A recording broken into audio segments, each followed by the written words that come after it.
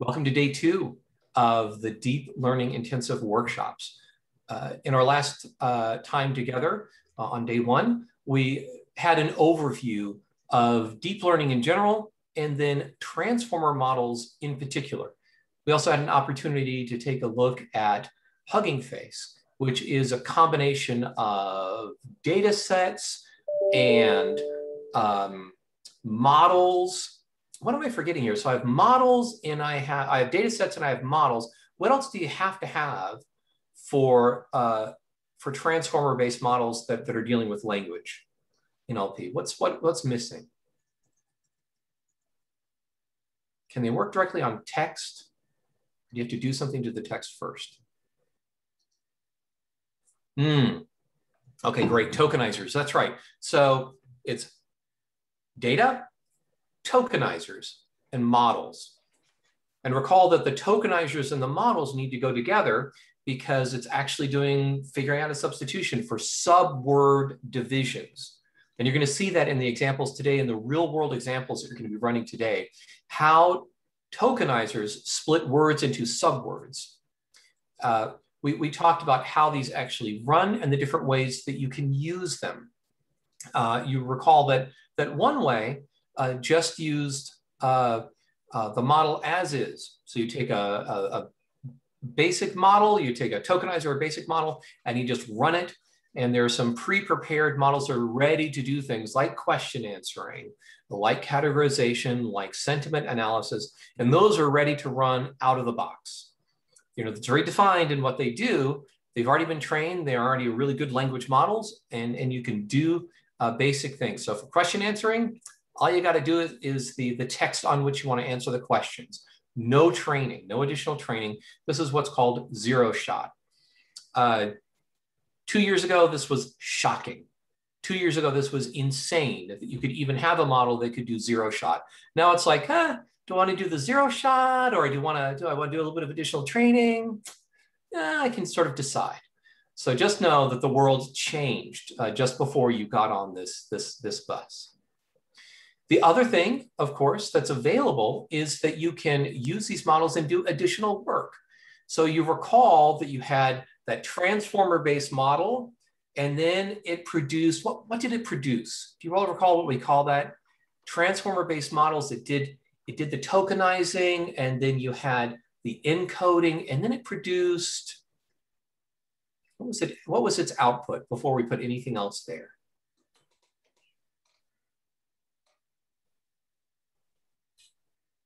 Yes, it was a hidden layer. Absolutely. And what could you get out of that hidden layer?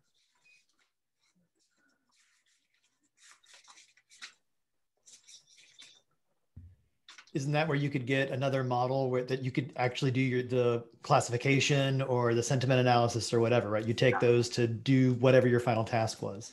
Yes. Right? So you can put another model there because what it gives you is features. It does feature extraction. Mm-hmm. So, and as we talked about, even those features are really quite rich and valuable in and of themselves. You can analyze those directly to see how the features change over time, for example. Or you can put another model there and do things like answer questions. And the way that you do that is you put a decoder on those features, which then turn it back into words. Or you can do classification, or you can do sentiment analysis. Any of those things, it's all fair game. You recall that, again, you could use that frozen all the way through where you just run it, or you could do some additional training on that later model. So you could do some additional training on the model, let's say, which did a classification for you. Or you could go whole hog, go all the way back and do training all the way back through the transformer as well. So, and get even better results. But there was an issue. Why would you not want to just always go back and do training all the way through the transformer model? Why might you, even if you want to do training, only do training up to that level of that classification model or whatever model you have at the very end?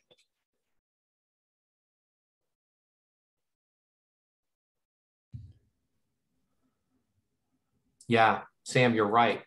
It's expensive. These are very, very high parameter models. It can be expensive to train. There are certain types of models that you'll see that actually are smaller and cheaper to train. But yeah, it takes a lot of GPU time. Sometimes it takes a large GPU. Well, one thing that I want to share with you now is that the Data Science Institute has purchased 2 extremely powerful AI machines. They're called NVIDIA DGX A100s. These are some of those powerful machines that you can buy to do deep learning. And we're going to be making them available to researchers on the Vanderbilt University campus who would like to train these types of models. So if you find yourself in a position where you do want to do additional heavy-duty training on these models, know that we have some fantastic equipment on which you can do that. And we have compute grants that we grant so you can do this type of work. That was actually one of the reasons why we wanted to do this workshop now. We wanted to be able to get people prepared, such as yourself, who are going to be making the best possible use of these compute resources. So know that as you do your work and as you may try to do a transformer model frozen, and you begin to think, gosh, what's possible if I could actually unfreeze and do training all the way back? Know that we have equipment that we can do that on. So I'll give more details on this a little bit later on, closer to the end of the workshop, but just wanted to let you all know we have it, and y'all are going to be first in line because you all have taken the time to actually learn, prepare, and to know how to use this equipment. All right. Any questions? When do we get the goodies? When did they show up? They are on their way. They need to be on the dock by July 1, and they should be. Then the question is going to be actually getting them hooked up. When we told Acre what we were getting, they were like, seriously? It requires its own power supply, like its own huge wall-mounted power supply to get these things to run, but they're doing it for us and they're getting us set up. So we will be keeping you all informed about when that compute becomes available. And how is this impacting Vanderbilt being carbon neutral by 2021, Jesse? It could be. It is the equivalent of jamming 8 of the most spectacular gaming rigs you could possibly buy, cramming 8 of them into a single box, making them share all of their video memory. So most video cards have 4 gigabytes of RAM. The good ones have like 6 gigabytes of RAM. When you run models on this one, you have 320 gigabytes of video RAM to train on. Most cards have 256 cores. You'll have 64,000 GPU cores to do training on. So it's not helping. So next we need the funding for solar panels on top of our building. Absolutely. Okay, that's right. I'm planting a tree. Yeah, no, I mean, I'm joking, but it's really serious stuff. But yeah, fantastic. Any other questions? All right. Dr. Bell, was I supposed to address anything else? No, but I think you did a great job of addressing all those things. So thank you so much for that. All right, fantastic. Well, today, as Jesse was saying, we're going to have a hands-on exploration into some of Hugging Face's functionality with pipelines. And so if you don't know me, I'm Sharo Bell. I'm the senior data scientist. But Jesse, as you know, is here, our chief data scientist, to help out with any of the things that you run into, like when you're coding, or when you're trying to use Google Colab. And also Preston Abraham, our intern, is here to help as well. So we're all 3 of us doing this together to help you guys out. So please feel to ask any of us any questions. It's really a team effort here. Okay, so let's see. You know it's me. Anytime you see me pop up, you can always just think, oh Lord, she's gonna shove all this information down our throats. We're not gonna be able to drink a nice sip of water from the fire hydrant. Sorry about that. Again, please feel free to always slow me down, ask questions. And today is going to be very, very exciting. We're going to have our first foray into coding on Google Colab using pipelines for inference. So let's go ahead and get started. Okay. So again, we're going to be using some of the built-in models today for whatever task of interest. So we discussed some of the tasks that are available yesterday. So whether it's classification or summarization, name entity recognition, whatever. Then we're going to try it on some data in our own repository. Okay, so what does that mean? So that means that today you're going to see what a full workflow might look like using Google Colab. We'll look at what this means for the organization of your data if you want to use Google Colab as your computational platform. And then we'll probably have the opportunity to talk more about Model Hub. Jesse introduced fine-tuning yesterday. He talked about it a little bit just then. We'll introduce a little bit more about what that might look like, but that's something that we'll really jump into tomorrow. Lastly, we're going to assign you some homework so that you'll be able to start using your own data, hopefully, with the pipelines tomorrow. Well, let's see. If you don't need to fine-tune, you should still learn about it. It'll probably be helpful in your future work, but join us tomorrow anyways.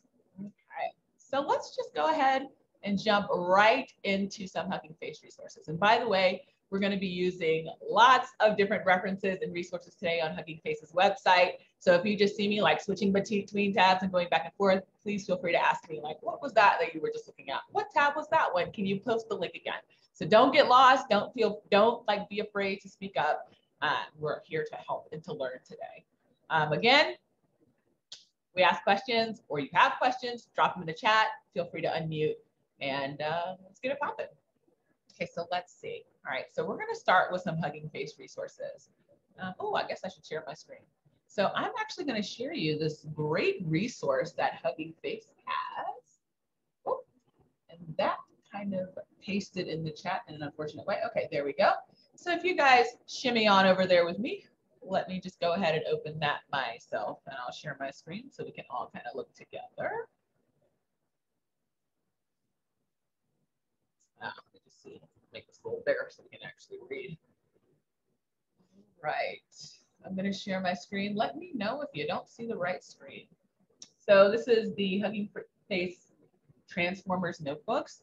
This is and provides some really great resources on understanding what's going on and implementing some things using Hugging Face. So if you get lost or you're confused or you want to just know a little bit more background about what's going on in Hugging Face or about transformers, about deep learning, this is a great set of notebooks to actually look at.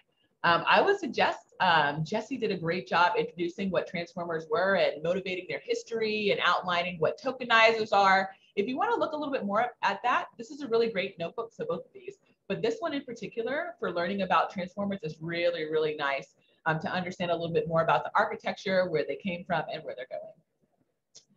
But we are going to jump right into this pipelines notebook. So this one, if you click on it, you're actually going to end up in the repo. So what we're going to do is we are going to open this in Colab. So just click on this blue button here, and it should open this for you in Colab. So let's click that one. So quick question. So if you click on the link to the left, it just opens you up into GitHub. But if you click on open in Colab, then it opens it actually ready to run. Is that right? Okay. And that is such a great point. So this is opening it on Colab, which is meaning that you actually have this computational backend where you're able to write Python code, use transformers, use pipelines on a computational engine. And something that's actually interesting here is that you're able to change your runtime type once you connect. And so you can actually run this on some GPUs as well, which is pretty exciting. Let's see. So yesterday we talked about some of the tasks that are available to us. You guys kind of talked about some of the ones that you might find interesting. This notebook introduces some of the tasks specifically with natural language processing, but not all of them. So as you know, and Jesse has said, this is an ever-evolving framework. And so some of the things that are available through pipelines right now actually aren't implemented. And so you might try that on today. Anyways, just to do a quick overview, just reviewing some of the tasks that are available, we can do some sentiment analysis to understand whether the sentiment expressed from a task is or from some text is positive or negative. We can do some name entity recognition. I know that some of you are interested in that. Question answering, we can provide a question and provide some context. And you should think about this as maybe extractive question answering, where some conceptual relation between the question and the text actually exists. mass filling.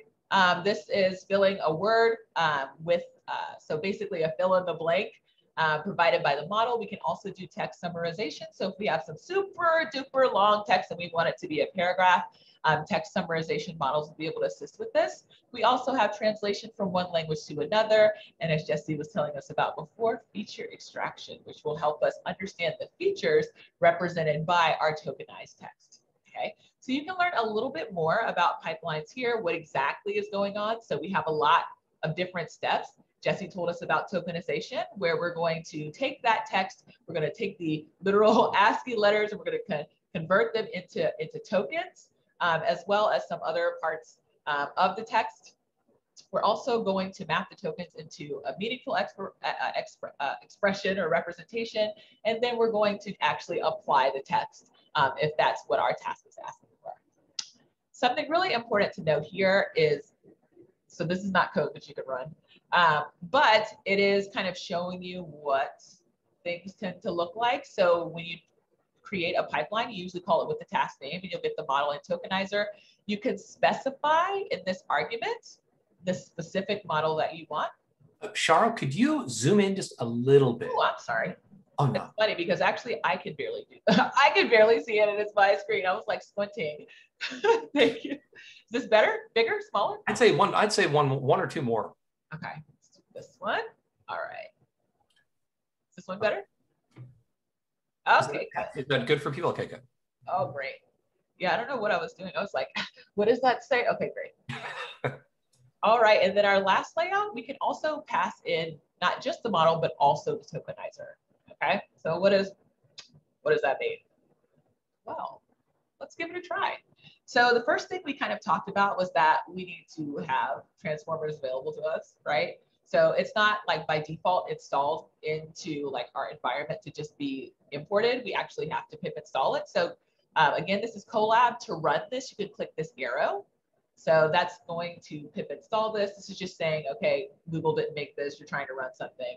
Just see if it's going to interact with your data. So we're going to run anyway. So this is, again, installing the Transformers package. So here you can see that it is installing some things here. See that it's running, and now it is executed. We'll come back to what this exclamation point is. It's very exciting. Well, we don't have to. So this is basically a bash command. So this is not running like specifically Python. The exclamation point says, hey, I need to like run this as if it's a bash command in a bash terminal. So this is something that you would normally run in a bash terminal. And if we had this pro access, we'd be able to do it as well. But we don't. Maybe you do, but I don't. Okay, so now we've installed this. We also need to now import the things that we want. So this is a little bit of a special notebook because it allows you to do some different things. So that's what these two are. They're doing something just a little bit special. But otherwise, you would always want to import pipeline from the Transformers package. So this is going to import this particular module from Transformers, which we just installed. So let's run that one.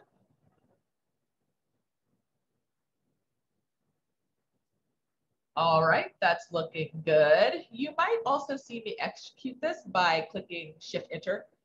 So if you just see this like randomly start running, it's because I've clicked Shift Enter, but that is the equivalent of clicking this arrow. So we today are going to experiment with and experience these different tasks. And so we're going to learn more about the API while we are investigating these tasks. And so what am I saying?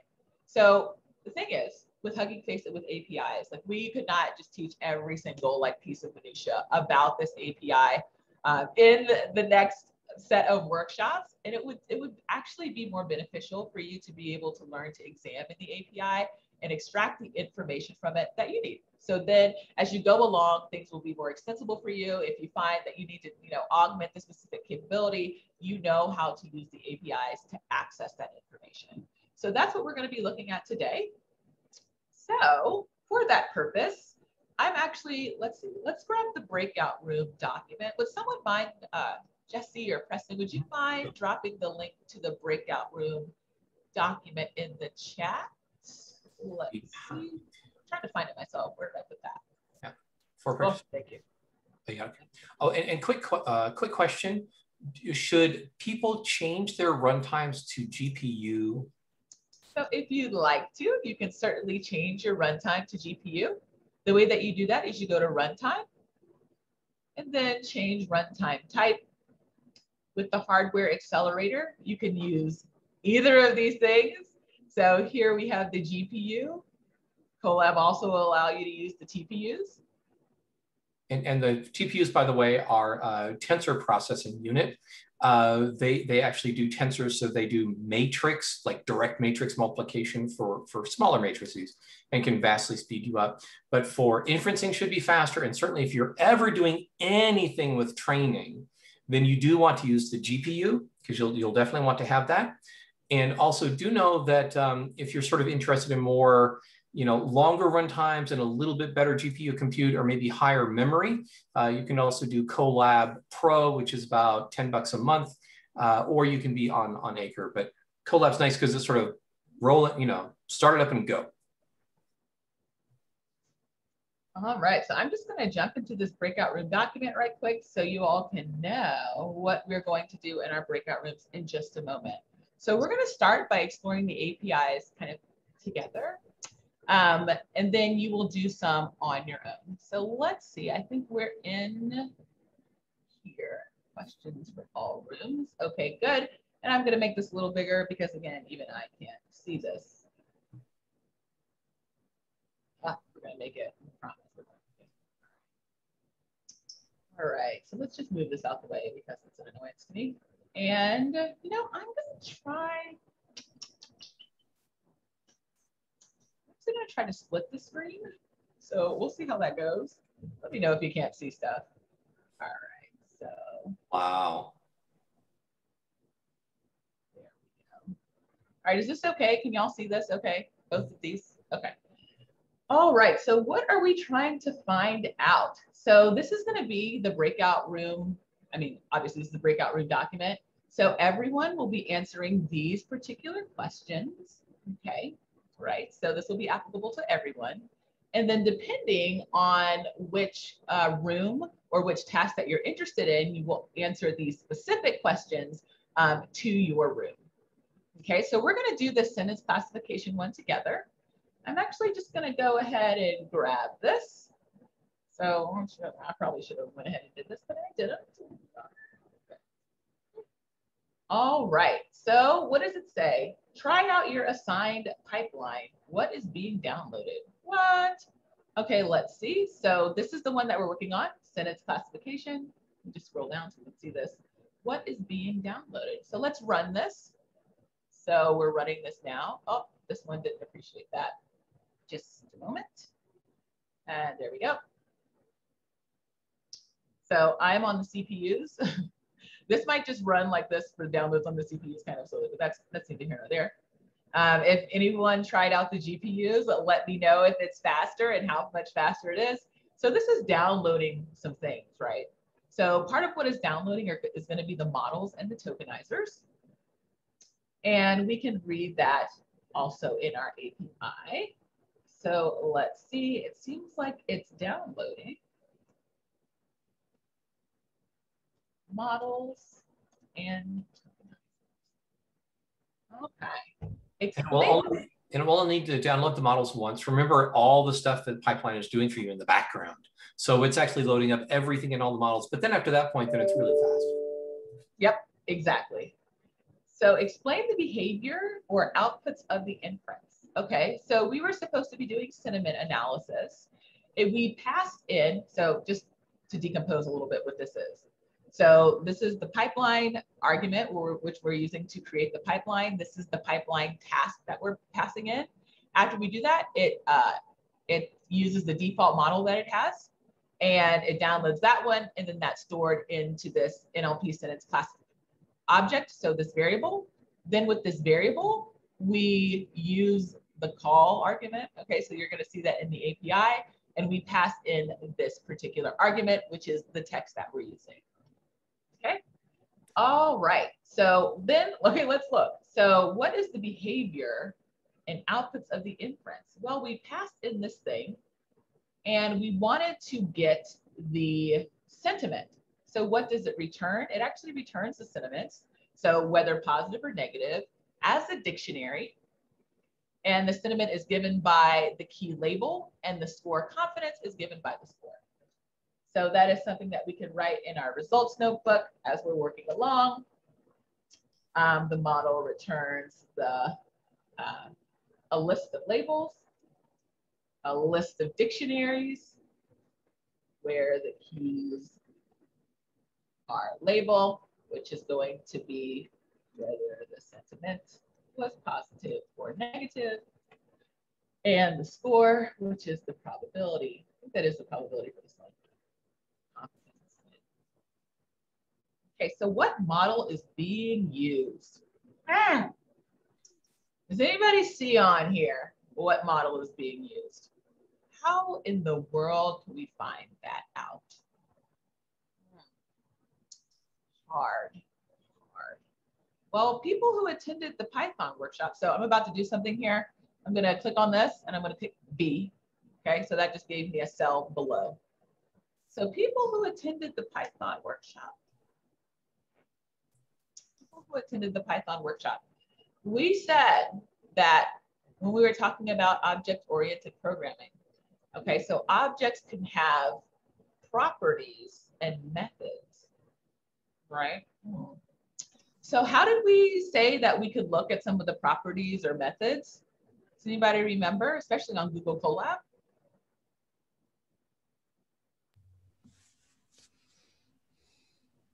Anyone feeling brave? Again, just feel free to drop it in the chat. Marcus, you have a really great idea. It's a great idea.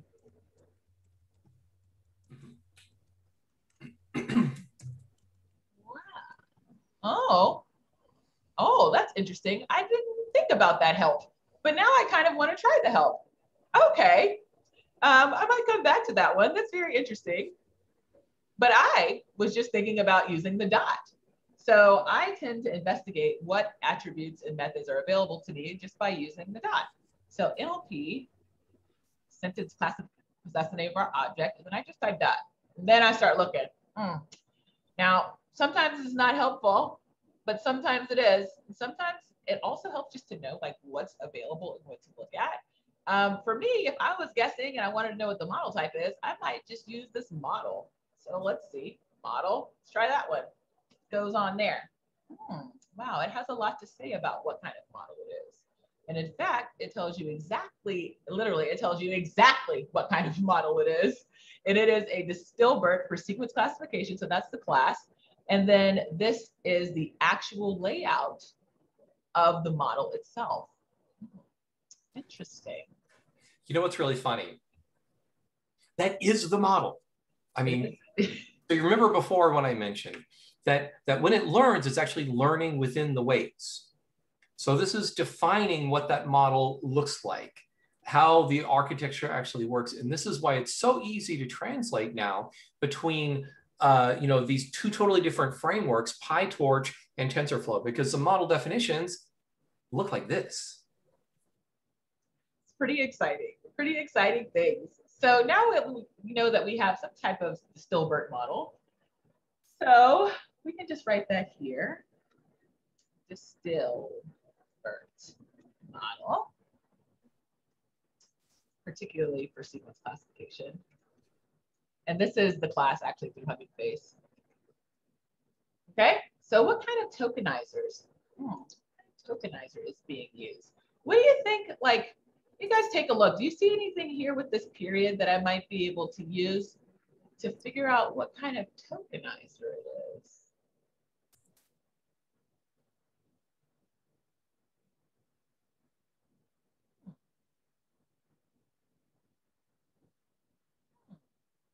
Oh, I can't even see. Ah, good. I like that, tokenizer. So this is also a function, by the way. But anyways, neither here nor there. So tokenizer. Okay, let's see. Oh, interesting. It told us some things about the tokenizer. So what is this? So it says that this is a pre-trained tokenizer fast.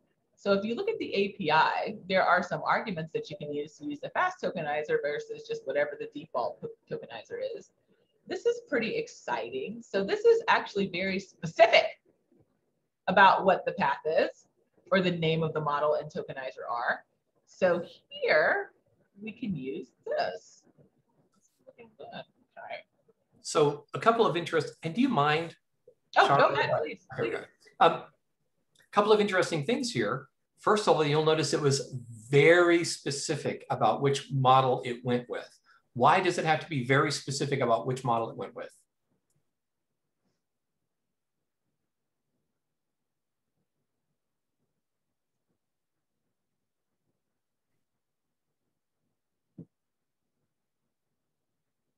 That's right, Sam. The model and the tokenizer need to exactly match, and so it has to do that. You'll notice that this also says fast. This is Distilbert base uncased fine-tuned, and then it said fast earlier. Fast means that it is a type of model that's actually been rewritten in Rust. So it's essentially C.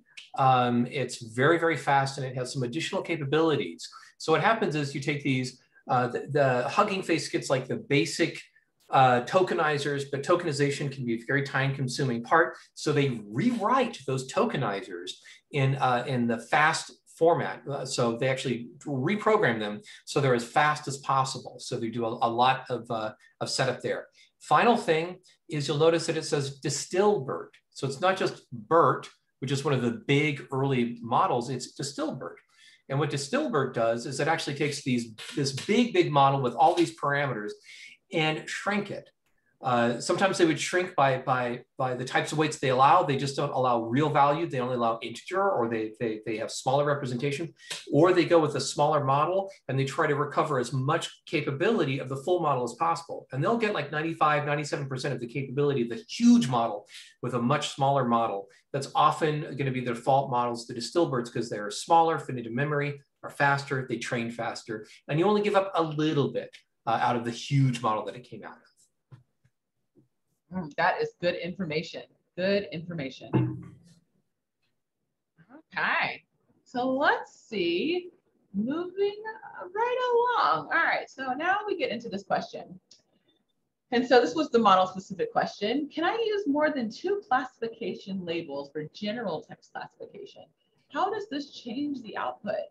It's kind of hard to figure out. Like, that doesn't seem like really a method that we could investigate, or a model that we could investigate, or like a property or a method. That seems like something that we might need to read the API for. Well, we can do that. So let's see. Hopefully, oh, thank goodness. So we can actually go and take a look at the API. So I'm just going to grab this one here. And I'm going to paste it over here. So again, hang in there with me. It's going to be a lot of tabs today. All right. So what were we trying to do? Can I use more than 1 classification label? All right. So what we're doing, text classification. That's what we were doing. So this is that text specific pipeline. So let's click on that one. That's interesting. This tells me a lot of things here. So let's see, this is a model for sequence classification. We specifically did the sentiment analysis one. Interesting. It also looks like we can return multiple classification labels if we're doing this generalized sequence classification task. Okay. So can I use more than 2 sequence classification labels? Yes.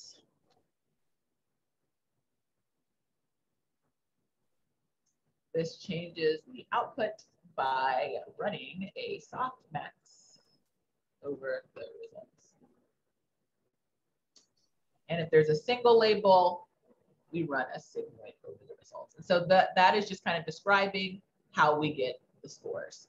And, okay, so I see a question in the chat from Pedro. Is there information about the data the model was trained on, or is it assumed it's the online universe? And we have some upvotes here. This is a great question that I love, okay? And so actually Marcus dropped into the chat a link to the Model Hub. And if you go and look on the Model Hub, there's something there called a model card.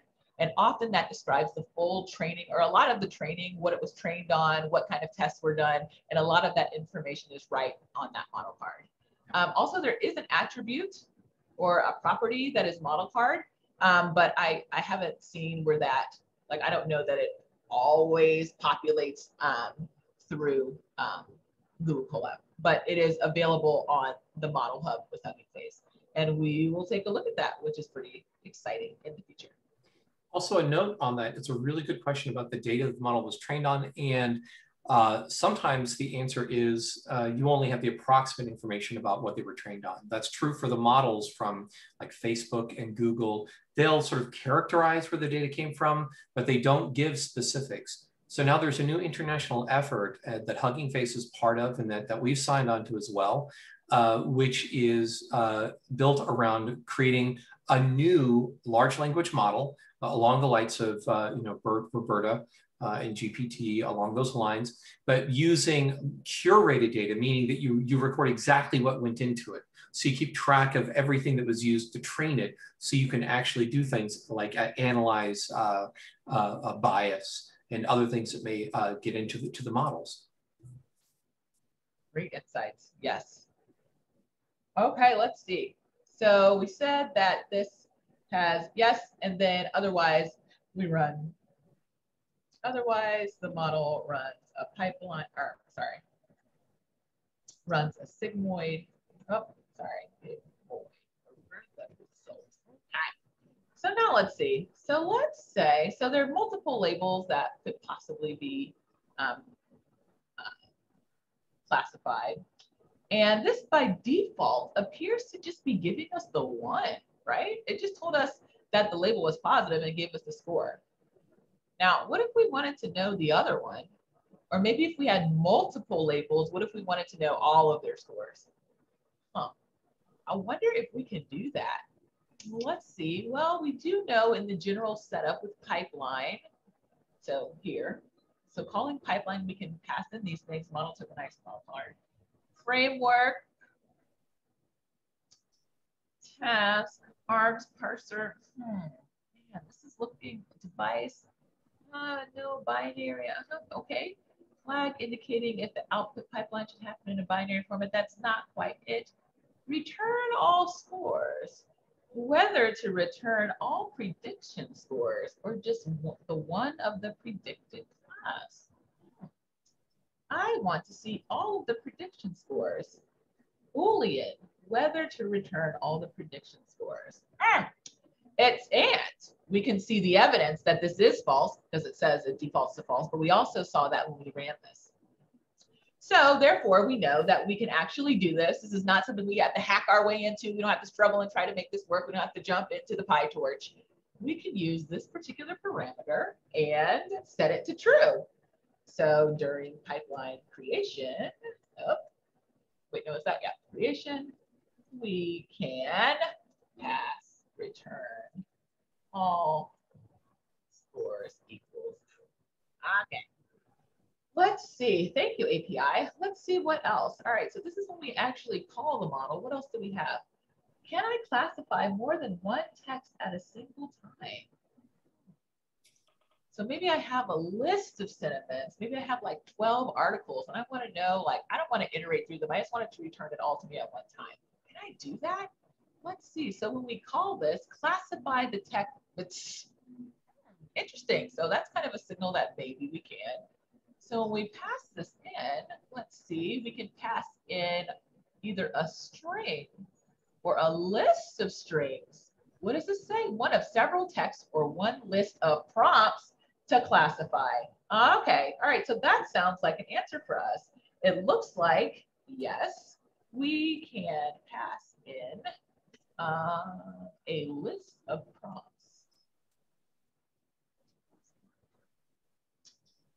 All right, so that's pretty exciting. Keep in mind that it is really nice to read kind of like when you're using something, it's good to know what's available to you. Also, sometimes it's kind of good to read like the whole thing a little bit, especially the returns. So for example, if we're returning all scores is true, so that thing that we just talked about, we return one dictionary per return label. So that would change our outputs just a little bit, but we would just need to keep that in mind. Okay. So now we are going to go into breakout rooms and repeat the same thing, except for you're going to try it on the task that you're interested in. And there will be, again, you want to answer all of these questions for your model, for your pipeline task. And if you happen to get done, an example for zero-shot classification is not in the notebook. So test your mettle about implementing zero-shot classification on just some demo string. Okie dokie, let's see. And I think the breakout rooms are going to be 20 minutes. And if you happen to finish quickly, come on out of the breakout rooms and we can discuss your project more. Or if everyone seems to be finishing pretty quickly, we'll just have another set of breakout rooms where people will be able to try a different task. All right, let me stop share. Breakout rooms are now open. You can choose the room that you would like to go in. If you're unable to choose a room, it could be that you need to update your client. So if you're unable to get to a room, might need to log off and update your client and come back in.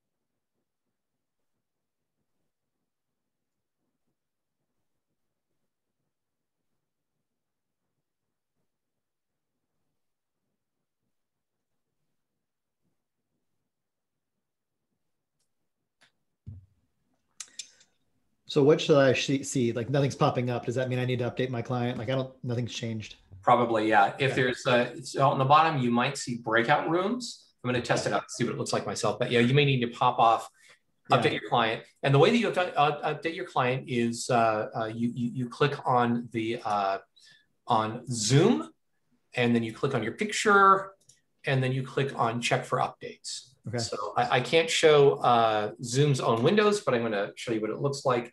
So on Windows, you click on your icon, then you open up your Zoom window, click on your picture, and you say check for updates. Okay. And this I have an update available. How about that? All right, I'll see you in a bit. All right.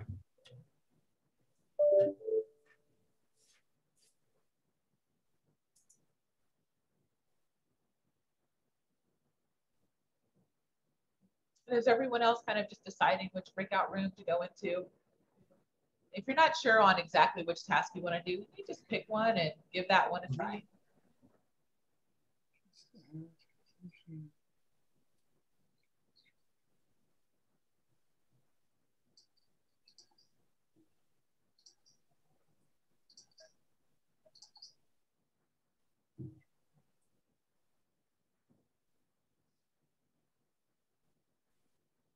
I think I missed the part about updates. I was looking at the rooms and trying to get myself into one. So I can see the breakout rooms, but I can't see how to enter one. Oh, you can't click on join, huh? It doesn't look like I have a join. Okay, then I would say yes, go ahead and you can do this right now. You can click on your Zoom and check and see if there's an update available. Got it. Yeah. Which one were you interested in? I might be able to put you in there. Yeah, if you can, I was going to go to summarization. Summarization. Okay. Summarization is very popular. Oh, now I got the join. Okay. Great. Cool. Thank you. Sorry, folks. Oh, you're welcome. See ya. And Dennis, do you need help getting into a room? I just restarted my. Oh, good. So let's see. Try to.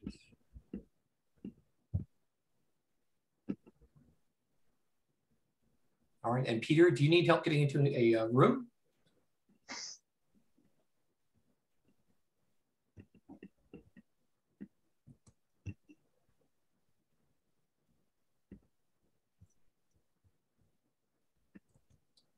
Jesse, let me know if you don't see it, and I can also put you into the room.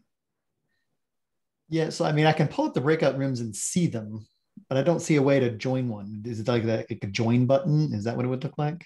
Yes. So in the gray bar with the names of them, there should be a join, like a blue join. So if you see like summarization, all to the I see it now. I had to mouse over the number. Okay, great. Yeah. Yes, yes. Yeah, I got it. Excellent. All right. And Peter, are you, do you need to be put it? Oh, Peter's gone. Oh, okay. All right. Everyone's in. We could pause the recording, I suppose. Welcome back from the break. You have missed nothing at all. Dr. Bell. Oh no. Oh no. Okay. So the last thing I wanted to point out was just with the zero-shot classification pipeline reading this part a little bit. When you start implementing things, so kind of what we're going to talk about later today with fine-tuning it tomorrow, just take a look at what this says. So for example, this might say this classification pipeline. So this class, you can use a, whatever this is, trained on NLI, natural language inference tasks. The models that this pipeline can use are models that have been fine-tuned on an NLI task, okay?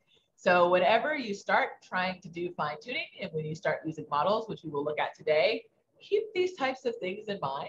So this class that is available, and then the models that have been fine-tuned on the task and whether that is necessary for the specific kind of task that you're using.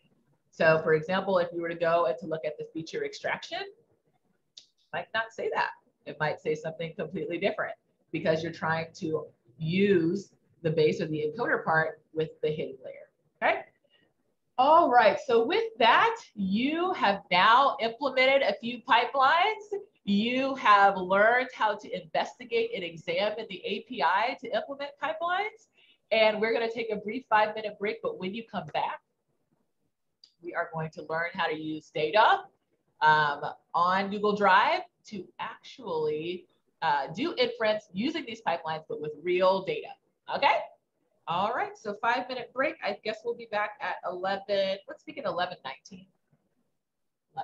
You sure you want to do 11:20, just round it? Yeah, let's round it, 11:20, perfect. Great. All right, see y'all in a few.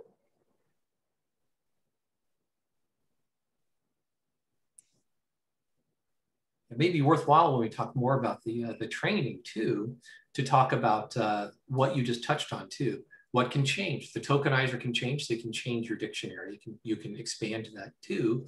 You can train on additional text, but you can also train on a different pretext, you know, and sort of, you know, separating that out from the later model, which is doing the classification, with the earlier model, which has the pretext task, sort of just putting that in people's minds. Anyway, all right, I'll see you.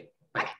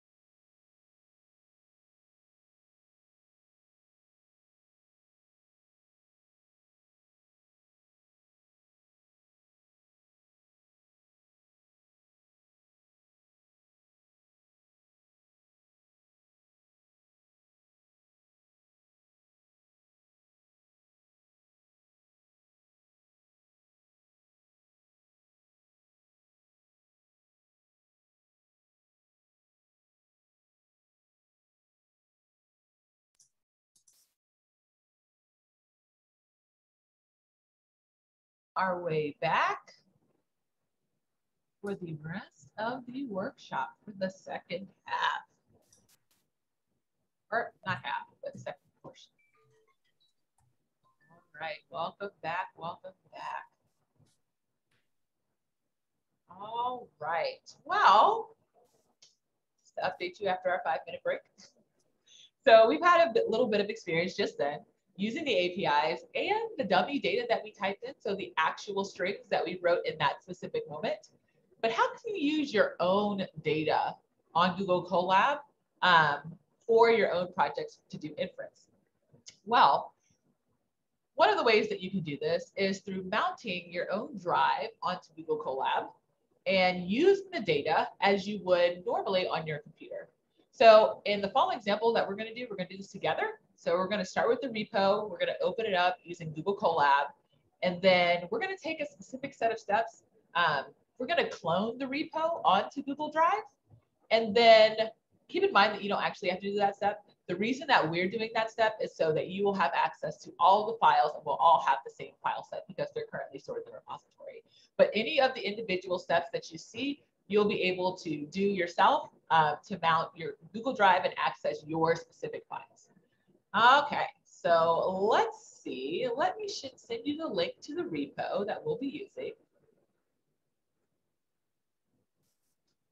Just gonna drop that into the chat. Oh, formatted in a way that I didn't like. Okay, there you go.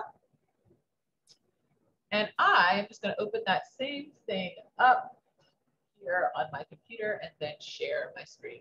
I'm also going to open it in 2 tabs just for reference.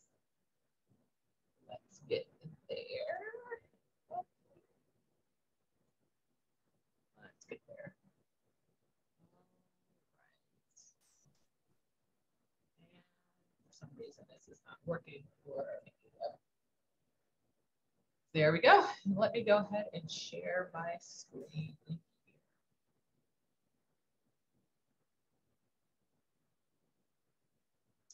All right.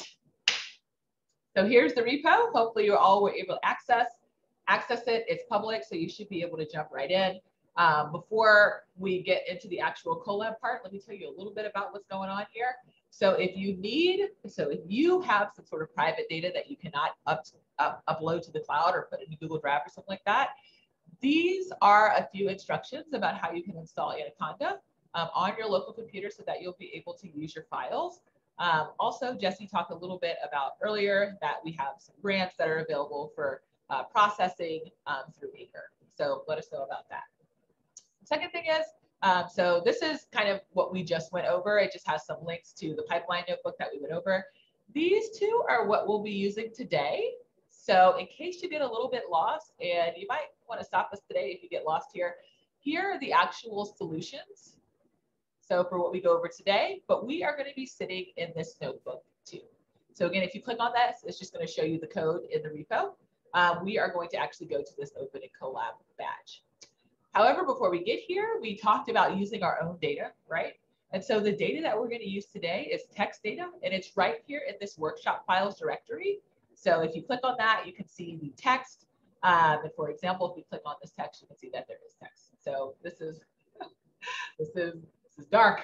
This is internet quote, but this is an example of some text you might find in there. Let's see. Oh, lastly, we have a CSV file. The example that we have here, and I'll explain a little bit later, is that maybe the researcher is trying to understand the sentiments of particular authors. All of these are the articles that have been written in this author data CSV. You can click on it to see it a little bit. It has all the information about the authors, maybe a little bit of metadata related to them. And what we're trying to understand is whether their college major influences the sentiments of their articles. And the article ID, which corresponds to the text in that workshop's files directory that you saw, is given here. Okay. All right. So now going back to this, let's go ahead and open this up in Google Colab. So we're just going to click on this little badge here.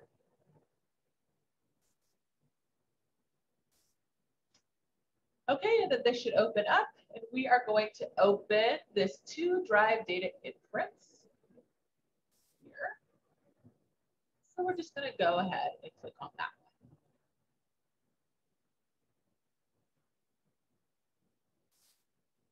one. All right, so here we go. All right, so things to look at in this screen or this environment is this set of tabs over here. They're actually like super helpful. So this one is just going to give you a brief overview of the notebook. These are all the headings and how they are kind of set up. This one is quite interesting because it enables you to browse the files that are connected to your runtime. So we said that we really, really wanted to mount our Google Drive, right? And so once we've mounted our Google Drive, this will allow us to view them. So there are several ways that one can mount a Google Drive. One is just through clicking this button and it will perform that behavior for you, or it'll drop some code in that you will then run. But we also have that right here. So we are going to click this button to mount the Google Drive. And it's going to go with the Google account that you're currently logged in with. So I think that's my Variable account maybe, but we'll see. So we're going to click this button. Again, it's just importing some Python files so that you'll be able to mount the drive. So let's mount it.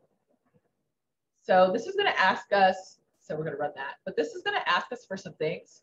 So it wants you to authorize that that Colab is able to access your Google Drive. So what you're going to do is you're going to go to this URL. So click on that. It's going to open in another window. It's going to give you an authorization code. And then you're going to copy that authorization code and paste it here. Okay, so I'm going to stop sharing my screen while I do that. But if you have any problems with that, please let us know. All right.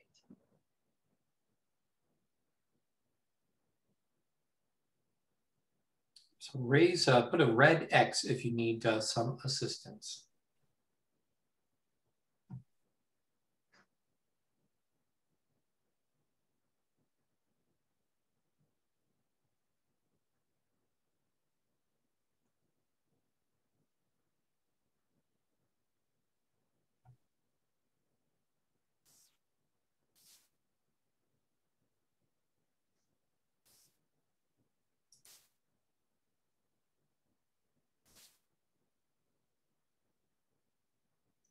All right, let's see.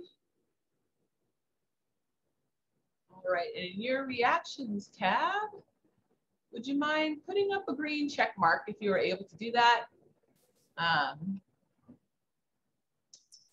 Let's see. Oh, sorry, you might need to put that in there again, just to make sure. And if you want us to pause a little bit, put up a red X or a slow down signal. So we can make sure that everyone is able to access.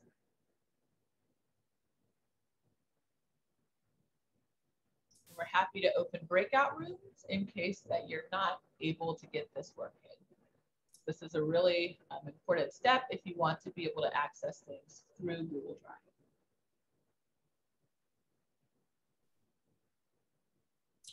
So one final check, go ahead and put up a red X if you would like to have some assistance and we can pop into a room. Could you have mounted a subfolder of Google Drive? Not sure. That's something that we'll have to look into. That would certainly be nice. Ooh. Think through looking maybe at this API, we might be able to investigate that a little bit more. Yeah. Also in that one notebook, I believe, maybe it's this notebook. It's this notebook. So here are some, so this is Google Colab's notebook about doing I/O. And so you can take a look at that one and see if they have any more information there. Okay, it looks like we're all together. Good. So here you can actually see something interesting. So I didn't have this drive one before, right? But now I have it. So what's in there? So now you get to see all the things that I ever had. So here is my drive. Here are all my directories. So this is my Google Drive. Oops, and I have already cloned this, so that might fail for me. I wonder if I can just kind of... Oh, nope, I can't. So you're going to see something fail here because it's going to try to reclone that, but that's okay. You just keep doing that step. Okay, so now that we've mounted this, now we can go into the drive. So into your directory, and that's what this CD drive does. Keep in mind that when you're trying to CD on Google Drive or Google Colab, you need to have this % symbol instead of the exclamation point. This is something that appears to be specific to Jupyter Notebooks. So this line right here will get your current directory to be within my drive. So here, our next step is going to start with an exclamation point. This is again saying, hey, I'm a bash command, execute me bashfully, bashfully.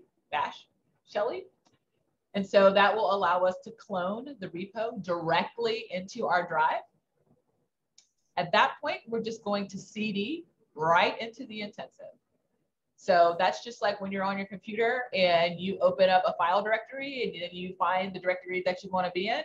Once you're in there, you can do all of the operations relative to that particular file path.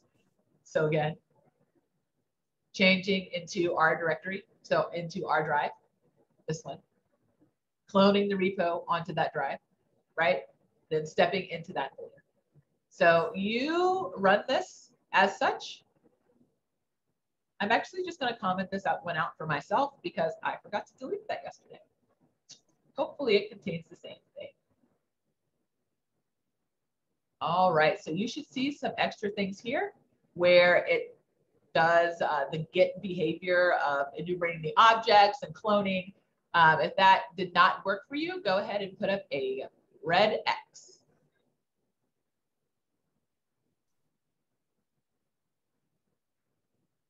All right, it looks like we're on the ball. All right, things are looking good. All right, now our stuff is mounted. We have the information that we need. We have the files. Keep in mind, again, you might already have the files on your drive that you want. All you would have needed to do would have been to just mount this and do it the file path. That's it. Otherwise, we can just keep moving forward. So now, just like we did before on the other notebook, we'll pip install transformers.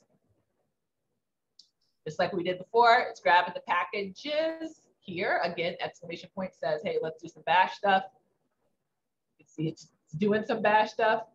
We got what we wanted, and now we're going to actually start with the work that we're trying to do. So again, our objective here is really to understand the sentiments expressed by authors with different college majors. Okay, so now we're just going to start on that, just like we normally do with our analysis. We're going to start with all of our imports, so all of our data science stuff, pandas, NumPy, Seaboard.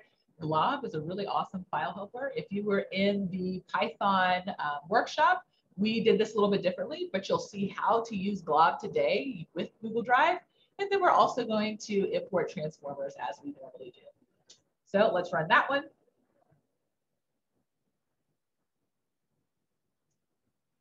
All right, we are making it. Okay, so that's looking good. Let's see, this just gives a little bit more information about the example scenario, trying to understand sentiments of authors with college majors. Okay, so now, how do we get the files that we're trying to work with? How do we access them?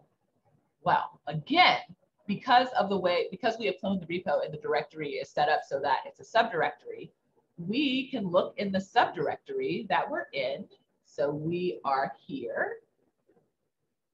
We can look at the subdirectory and enumerate all the text files that we're looking for, right? So the way that we can do that is use glob and pass in the string, which contains mostly exactly what we're looking for. So this is, we're looking in workshop files, and then we pass in this wildcard, which means, hey, whatever matches here, match it, and it's going to end with .txt. So let's see what that returns. We're going to store that into a variable called file names. So let's see what that returns. Oh my goodness. Oh my goodness. So these are all the text files that we have in the repo, or yeah, well, in that directory. And again, just to remind you, if this would have been in Avalanche or in Bayesian, I could have used a different file path here to match that. So if your files are somewhere in one of these directories, you could just use the directory name here, maybe a CD depending where you are, and or not a CD, but a ... and then match the file name and then the file type. So this is how you're going to read in your files. All right, so well, this is how you're going to enumerate the files that you have or list the files that you have. Now, how are we going to read in the file contents? Well, we're going to do just a little bit of iteration here. So we're going to start with the empty file contents list for each of the files and the file names that we had. So for each of these, all we're going to do is we're going to open the file. And this is just I think it's called a context manager. I always call it the wrong thing. But basically, it's going to manage the opening and closing of the file. So after we read that, so this is going to be the specific file, we are going to append that to our list of file contents.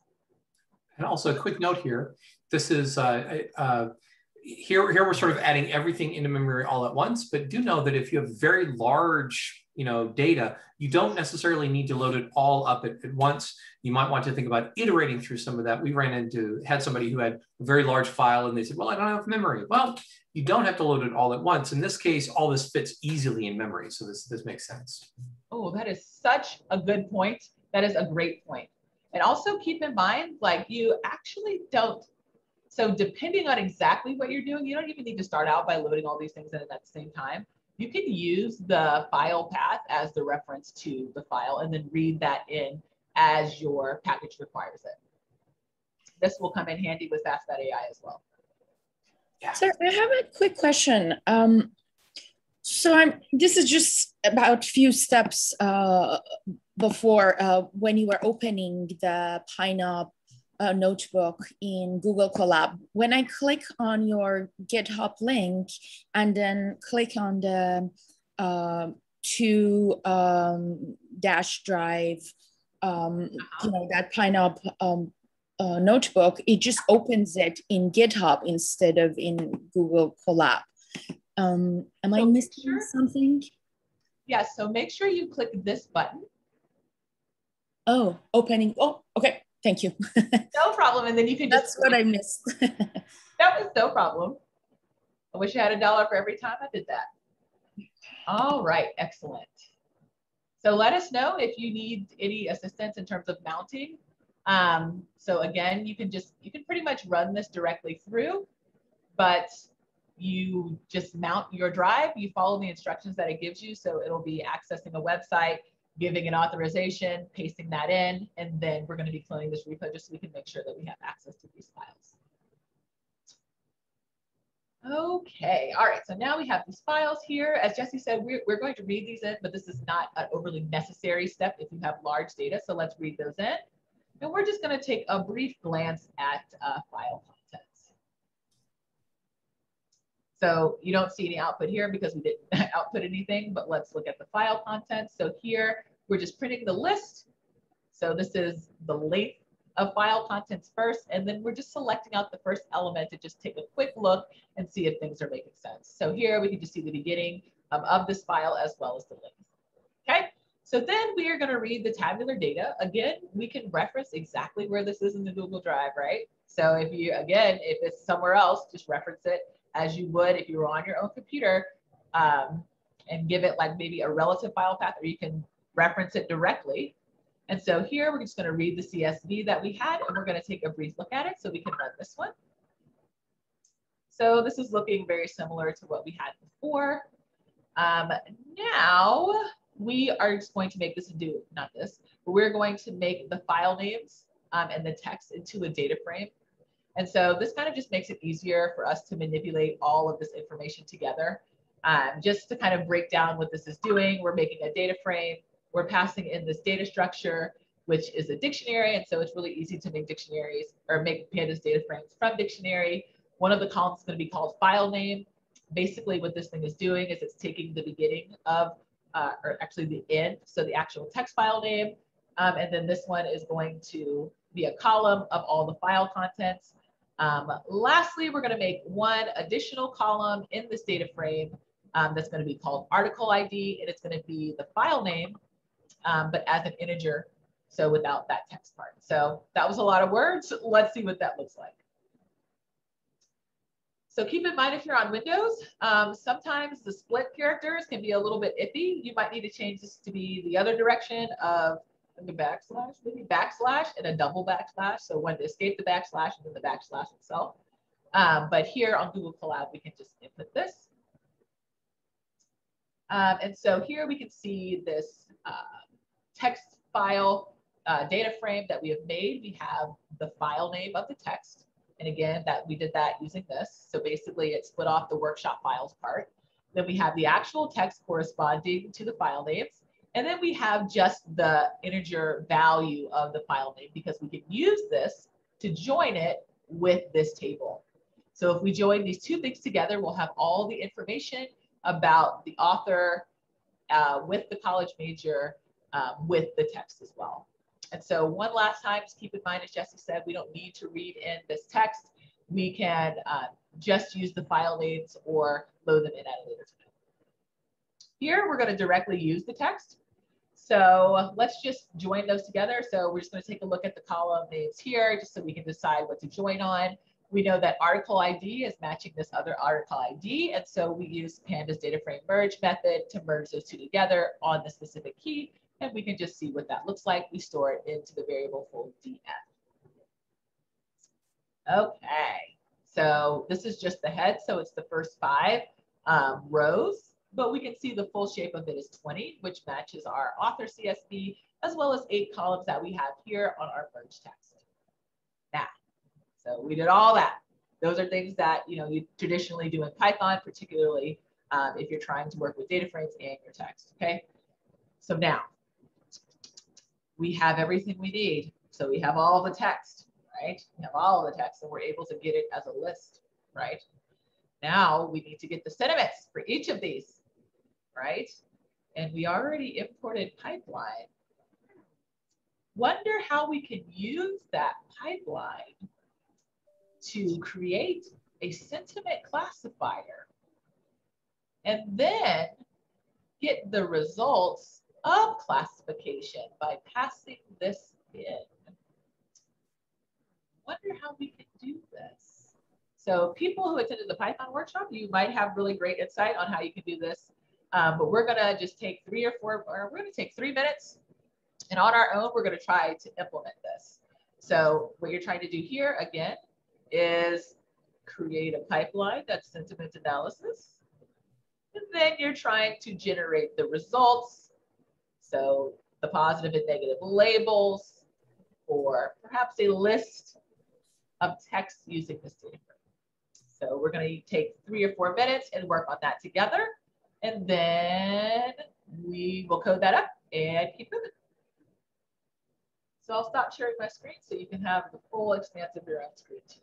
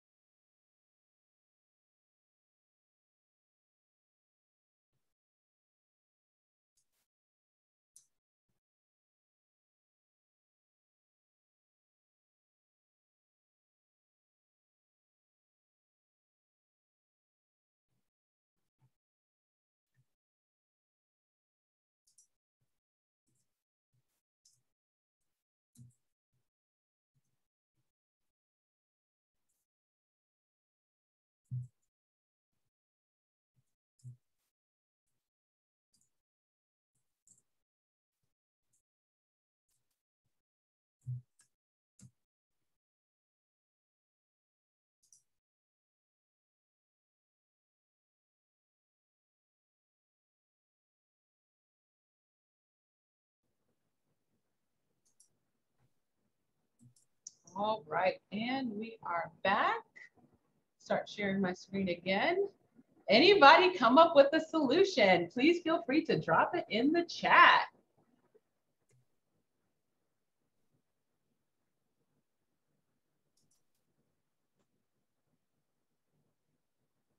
All right, someone says we should use pipeline and pass in sentiment analysis. That sounded right. All right, so pipeline, and we want to do sentiment analysis.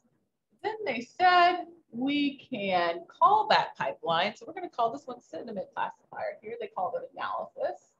We can use that.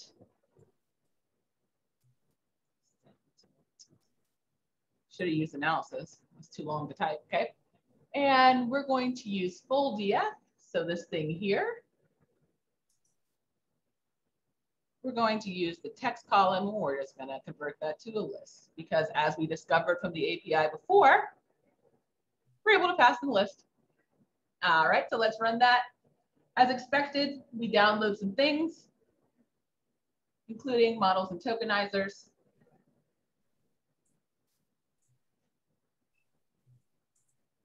All right, looks like it's executed. Oh, it seems like, okay, so we didn't put anything out there. So let's look at that.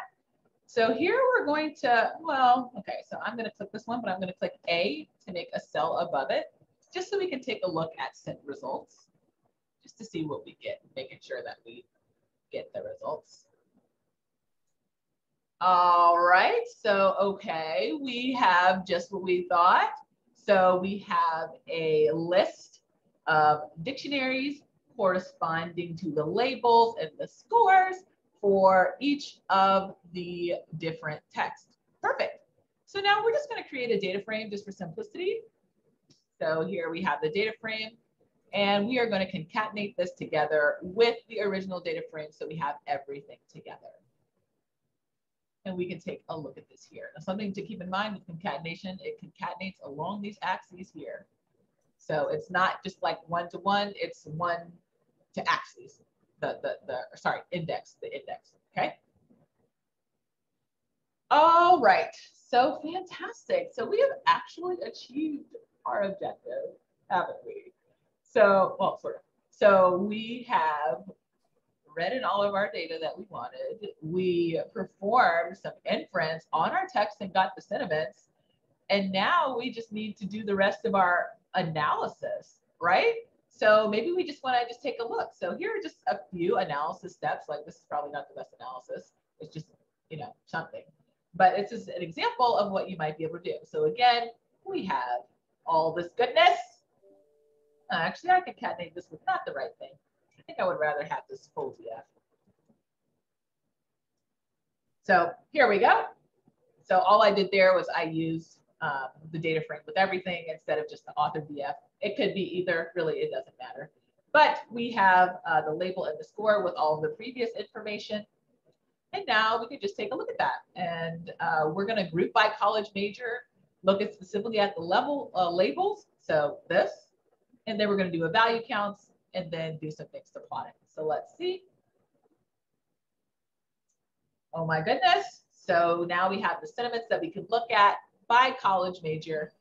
Maybe we want to calculate an aggregate score. We can do that as well.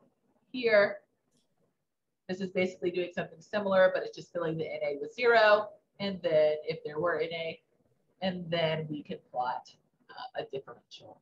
So it seems like everyone's pretty negative, but maybe pre-law and pre-med are neutral. So interesting, right? So let's pause and consider your own applications.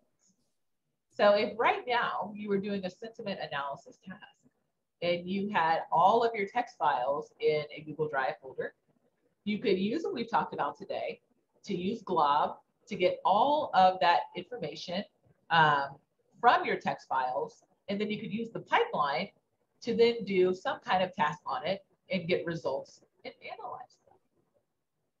That's what we have done here today. We have done a full analysis using real data. Woo, congratulations. So right now you are right there on the cusp. And so we have given you some homework. If you are able to upload your data to Google Drive, do try to do that tonight so that we can start to work together or in groups on your particular application tomorrow. So we'll have a little work session where you'll be able to focus on performing your application as much as you're able to. Now, again, if you have data that you can't upload to the cloud, totally okay. Just install using Anaconda, and we can also help you with that. And make sure to install Hugging Face transformers as well as the PyTorch backend or TensorFlow as you like. All right. Are there any questions about this? So I have two questions. Can we use a Vanderbilt box instead of Google Drive? Is that, so because we uploaded all the image files for the particle analyzer, or should we transfer it to Google Drive? So, a very good question. So this one here, so Jesse, you may have more insight into this, but this one is just mounting the drive. I do not know if you can mount a box, but there are workarounds to be able to download a box directory as a zip file and then unzip it like here. Okay. So there are workarounds, but it kind of depends on your thoughts there. Okay, so probably it's better. And then the second question would be, because we are working with images, can we also then work with zip files? Or should we unzip everything? With zip files? So yes, so you would generally unzip things. Okay. But always remember that we have that exclamation point. We have the exclamation point, so that allows us to do bash commands. And there are bash commands to unzip. Okay. So you can always use that bash command, unzip it to a specific file. Also keep in mind that when you do, because we have those bash commands available to us, we can also curl things. So if you need to get things from a specific location, you can also curl it. Or use wget. Yes. Yes. And there's also another one which I just started to use, which is even more general, more powerful. But with those two, you ought to be able to get to it. But yes, moving.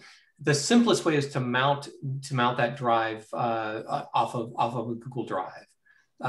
That's the simplest, especially even if you just do a subset. So, and one other note: if you have a very large data set, just use a small sample just to begin with. Especially with the images, because it's going to require sort of more work, since that automatic pipeline isn't yet available for that. So you want to have it smaller, just to sort of experiment with running that code on that. Great questions. Any other questions?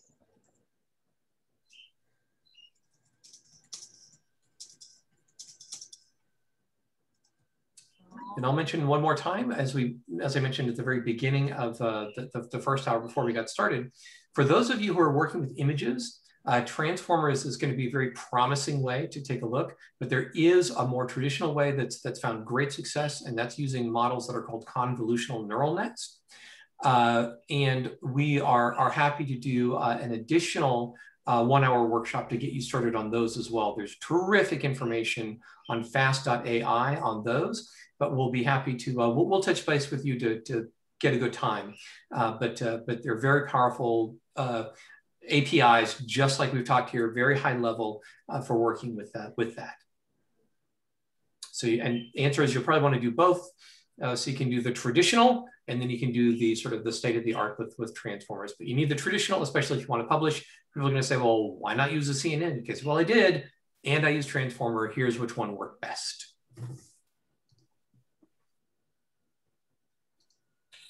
All right. All right, fantastic. So I think we're going to end a little bit early today. Don't want to start out on the next part. We can start that tomorrow. But don't forget to try to do your homework tonight. Try to get things on Google Drive if you can, or access however you feel that would be most helpful for your workflow. And we will see you tomorrow. Bye.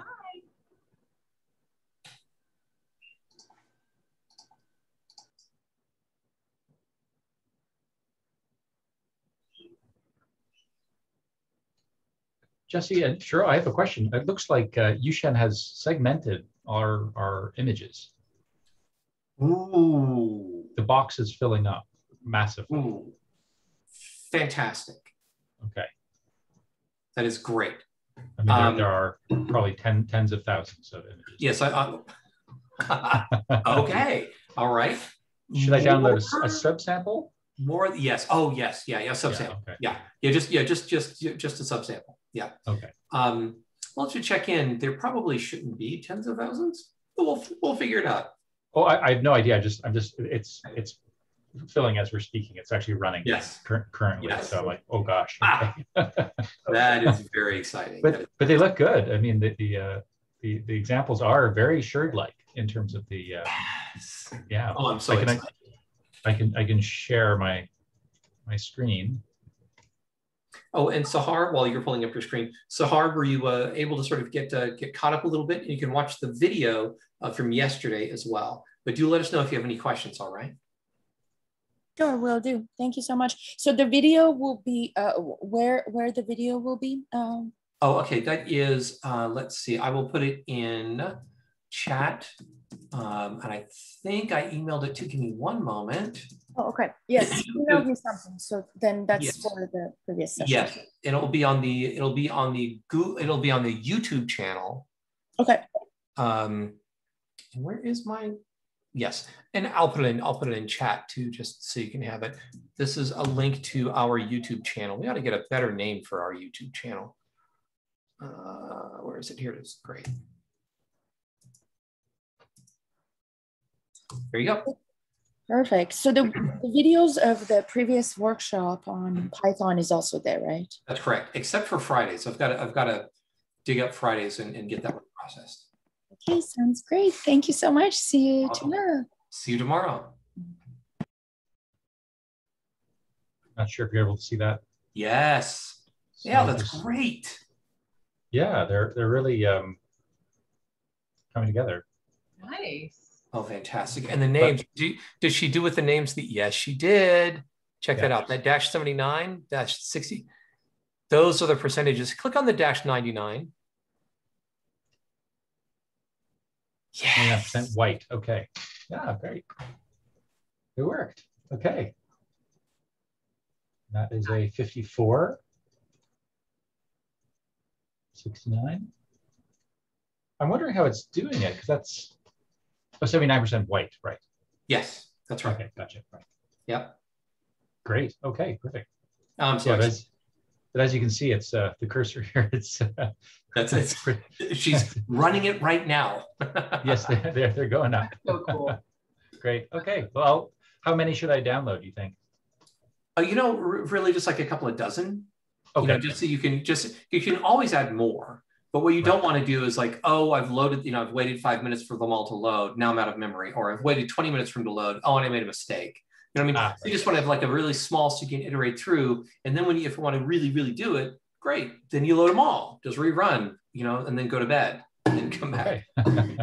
And for you might want to think about, definitely make sure that you select the GPU and perhaps think about doing, if you want to sort of do it in Google Colab, you might want to think about doing the $10 a month because you get a higher level GPU and more memory.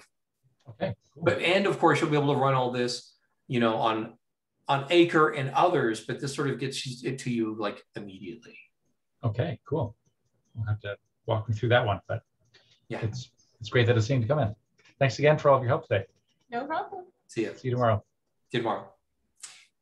And Sahar, did you have and you're gone. This is great, Charo. This is amazing. Go us, go team. Yeah, I mean, in terms of empowering people, like to do things, I don't think that we have ever done a more powerful session than today's session. Oh, wow. Think about it, what they were capable of before 10 o'clock today, and what they're capable of now at noon. You have, that's mind blowing. It's very exciting. I'm happy for them, but I'm also happy for us. Absolutely. Oh, yeah. All right. I'll see you all. All right. See you. Bye. See ya.